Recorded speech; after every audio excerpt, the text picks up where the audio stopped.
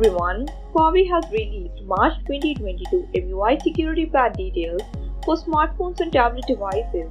This is the latest development that is coming from Huawei's end and will start to push for Huawei devices via OT update. The March 2020 EMUI patch details bring fixes to several threads and enable improved system security. Aside from security features, this update rollout also brings a number of new features as well as new optimizations for the system to help your phone run smoother.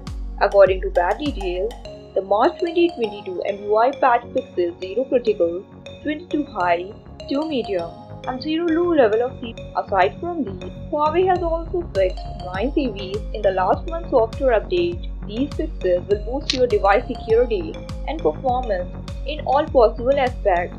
You can check the March 2022 security patch details on the screen.